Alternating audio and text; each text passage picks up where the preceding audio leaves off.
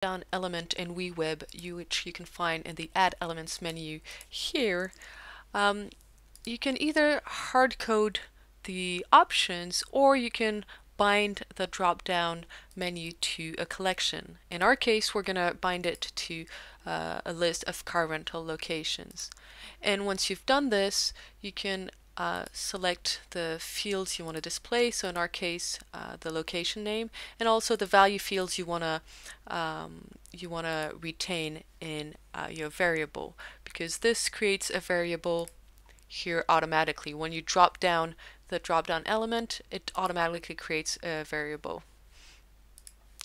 So then in the table element, a table element which you can also find in your Add Elements section, you can bind your collection. Instead of binding it to an entire collection, which is here our fleet data, what we can do is we can filter the data from that collection.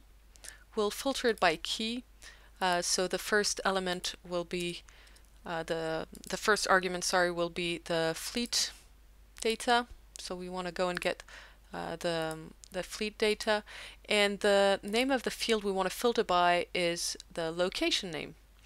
So we'll just call it location. And the value we want to filter it by is the value from our variable, so the variable from our drop-down component, in this case JFK Airport.